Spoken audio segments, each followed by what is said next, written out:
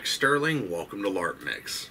I want to show you how to make a really awesome magical item prop today, and it's something that I think would fit in multiple gameplay styles, whether it's parlor LARP or foam boff or whatever you have, but also would fit multiple genres. Now the example I'm going to make today is going to be for a medieval fantasy setting, which I think is probably where this is best suited to be used. However, with your imagination and depending on how you make up the prop, you could probably use it in many different genres. It's very simple to make. It's very cheap to make. In fact, depending on what you have lying around your LARP workshop, it might even be free for you to make. So let's go ahead and I'll show you the items that you need to produce this effect. And one really cool thing about it is that it uses real-world science to make the effect. And if you're familiar with Bernoulli's principle, you probably know where we're going with this. So the first thing you're going to need is a cardboard box. And you're also going to need a ping pong ball, a hair dryer, and you may want to get yourself an empty water bottle, some paint, some fabric. It really depends on how much you want to do with this effect and how elaborate you want to get with it. I'm going to show you sort of my basic take on it, but you can definitely just use the idea and just run with it and make something awesome. So let's go ahead and get started. The first thing we're going to do is take this ping pong ball, and I've decided to make it into an eyeball because I think that that's probably the easiest thing to do since it's a small round ball, approximately eyeball sized. So we're going to paint this to look like an eyeball. So let's go ahead and do that now, and then we'll get started on the actual effect.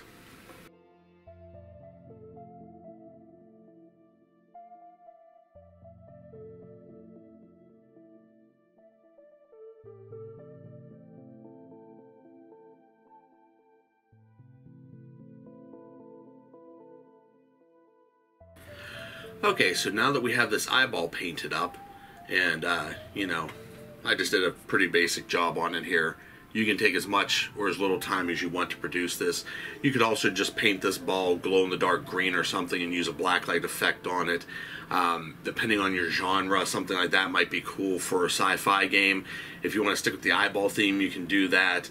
It doesn't necessarily have to be perfectly round. You could try experimenting with other objects.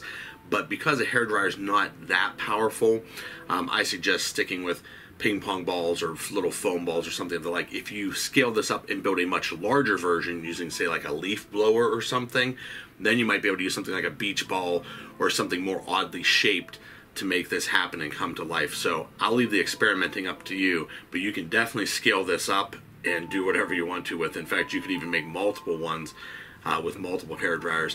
Really, your imagination is your limit when it comes to doing this. Oh, and maybe your budget too. But let's go ahead and we'll start with this cardboard box. So what I did here with this box to start out is I cut the top part off. I cut a sort of a little train tunnel in here, and I cut a small hole in the top of it. So what this is going to allow us to do is insert the hairdryer through the hole in the back, and this way you can turn it on and off and manipulate it. And then also we can put a place for the air to come out with the hairdryer. So this is the most basic probably version you can do here. You could build something much more elaborate, but this allows you to use something that otherwise would be waste, and also something like this is probably free. You can find it laying around, so it also keeps it budget friendly. If you don't want to store it, when you're all done with the effect, you can break it down, recycle it, and then if you ever want to build it again, you can just get another one and build it. So this is what we're going to do. Like I said, cut the top flaps off, sides so you can reach your arm in here, and a hole in the top for the hairdryer. I wanted it to be centered on the box, but you can set it up however you care to. Now let's go ahead and make this look a little bit better, and then we'll get the hairdryer installed in it. Alright, so what I have here is a black piece of fabric that I've cut a hole in, and this is going to be helpful for obscuring the hole that we cut in the box.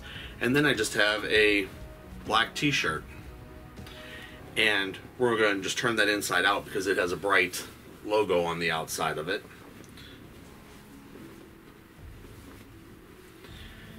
And what we can do from there is just take and cover the box with it and just use the neck hole as the hole here.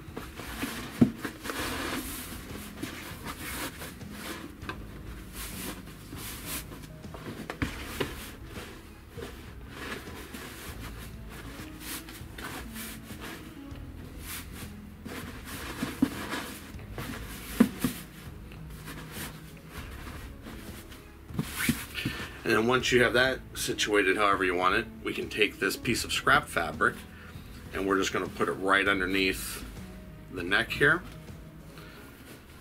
and center it over the hole in the box. So you can do whatever you want to with this box. You can put foam on it. Like I said, you can paint it. You could wrap your own fabric around it. You can make it look a lot more elaborate. But if you want to make it like this, the cost for this so far is free. A free cardboard box, scrap piece of fabric with a hole in it, and a black t-shirt. So far I've spent no money. Can take this t-shirt off and reuse it, obviously. So this is going to be the base of our build. Make sure you keep that little train tunnel that we cut out in the back of the box, so you're going to need to feed the hairdryer through there. Now, you may want to do this part, you may not have to. It depends on how powerful your hairdryer is, or if you're using a leaf blower or something like that with PVC pipe connected to it or something, you may not need to do this. But if you're using a hairdryer, not all of them are that powerful. So I took a water bottle, I cut the bottom off, I wrapped it in an old sock, a clean old sock, and then I just cut a hole up where the top is. And then I tied it off. Now you can make this look a lot more elaborate if you want to, but I'm trying to keep this project very inexpensive so anyone can do it.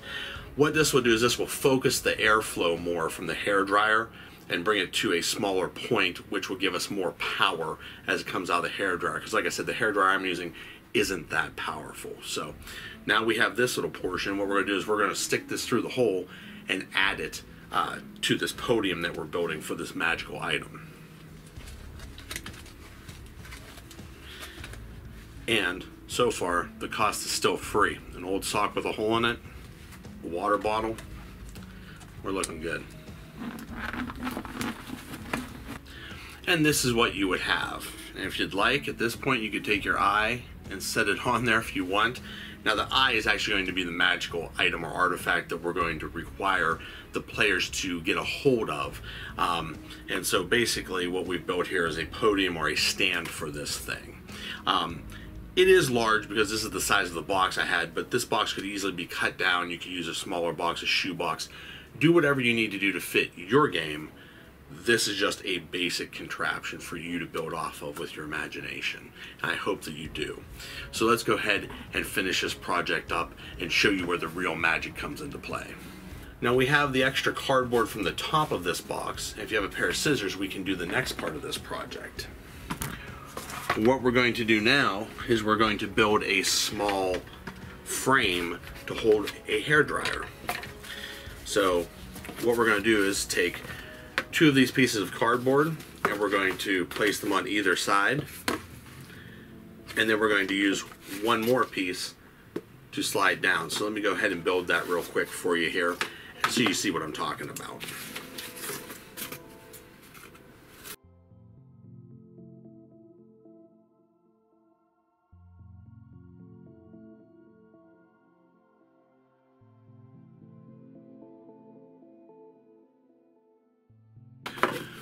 So what I've done is simply taken the width of the hairdryer and sort of just measured it out and made a little device which we'll be able to stand the hairdryer up in.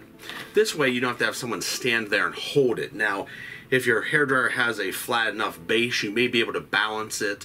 If you want to build something a little bit more elaborate, you certainly can. But for me, this is free. It works just fine, and we're still using our old pieces of the cardboard, so it's getting repurposed, and we're not wasting anything. So like I said, so far, I mean, as long as you own a hairdryer, and if you have a ping pong ball, this project, the cost of it, I mean, to me is still free. So I'm hoping that it is for you as well. But now that we have this little device set up, we can put everything together and actually test it out and see how it works. Let's do that. So if you've made it this far, then you have your prop. We have our hole back here. We have our water bottle. Now, for me, what I'm going to need to do is take my hairdryer. I'm going to stick it in through this little train tunnel that we made. And I'm going to plug mine into my water bottle. And then from there, I'm going to make sure that this little support structure that we built is holding it upright and in place. Then I'll pull my t-shirt down over it, and I'll be able to reach in through this hole in the back here and turn the hairdryer on and off, so that way it's not running all the time before my players get there. So let's go ahead and set that up, and like I said, it's very simple. I'm just going to stick this in, plug into the water bottle, and then lower the entire thing down onto this support structure. So pretty straightforward, I think.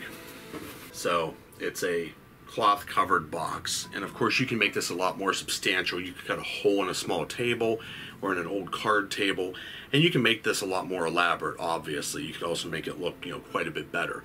But to make the project free and simple, this is pretty much what you're going to end up with. And if you're in a dark room, it's going to be very hard to tell what's happening anyways. If you have some smoke machines or something running, then this will look just fantastic. As far as the project itself, for me, at this point, this project is completely free. I had the paint, I had the hairdryer, shirt, bottle, cardboard, old sock, scrap piece of fabric, everything I've had laying around. So to me, to build this cost me nothing. If you had to pay to build this, get a hairdryer used from like Goodwill or a thrift shop.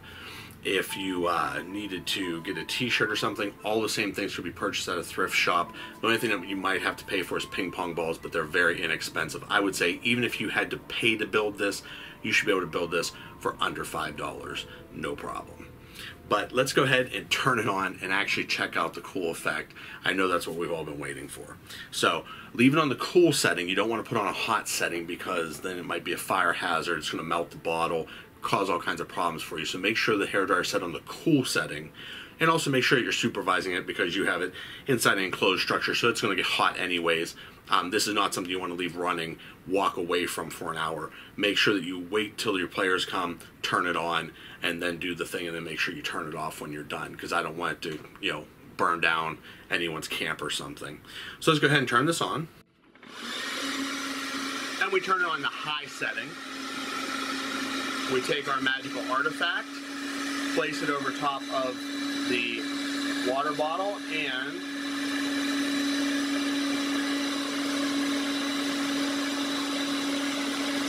magic floating eye.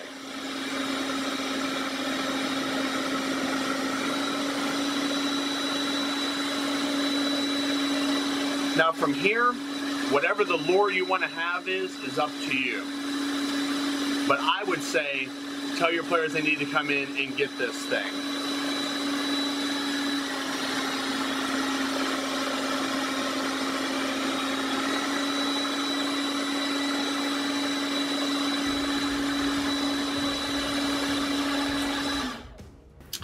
So I hope you think this is a pretty cool effect. I happen to think that it's very cool.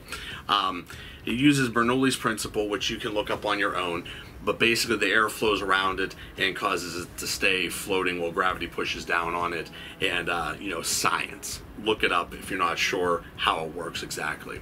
But very cool. I like things that use practical effects, and this, I don't have to use my imagination to see an eyeball floating there in front of me. There is literally an eyeball floating there in front of me. So to me, for the couple of minutes this took, the $0 to a few dollars that it took, and a little bit of time to put it together, I think that this is something your players could really get into, and you could use this for a lot of different things. Now, one thing that you would have noticed is that this is very noisy. So there's a couple ways we can try to mask the sound of that hairdryer. If you have a quiet hairdryer, a very quiet one, it may be a lot easier, but if you have a noisy one like I do, a couple things you could try is you could try some sound deadening material and see if that helps to make a difference, but then that starts adding cost to the project. But I would use a wireless speaker, because I already have one. You could take a wireless speaker and put it inside the box so you can't see it, and you could find something like wind rushing or some sound effects on your phone and just have it, you know, Bluetooth connection to there, or, you know, however you need to do it, tape cassette player, whatever you have on hand with a lot of loud ambient noise. If you have battle happening around where this is going on, people shouting and screaming, you may not need to mask it. You could ask your players to wear earplugs for some reason, or some sort of something that muffles their sound. I don't know. I'll leave the plot devices up to you as to why, but work around that noise. Now, if you're on a spacecraft and you're doing sci-fi, and maybe this is painted neon green and it's supposed to be an alien egg or something, then that could just be the sound of the machines running. That could just be the sound of the ship. Maybe you have this in a broken air duct or something, I don't know, floating there. Whatever you want to do, but find a way to mask the sound. Don't just throw this out there like this and have a whole bunch of noise. Find some sort of creative way to mask the sound. To me, that is the only drawback of doing this. There are ways to do this with magnets, but then that starts to cost money. Magnets to me would be the ultimate, because you can have a very similar effect with magnets. Unfortunate drawback of that is that it does cost money, and I try to keep things inexpensive on the channel so that anyone can build these. And I believe that anyone can build this, and I hope that you do. And if you do, please share photos with me. Let me know how it worked out for you. I'm on social media at LarpMix. You can also leave a video link or something down in the comments below. However you want to get it to me, email me. My email address is in the description below. I would love to see how this worked out for you. And I hope that you enjoyed this project. If you did, please click like, give me a thumbs up. If you haven't already considered becoming a patron of the channel, there's links below to do all that stuff. But please, most importantly, just share my videos.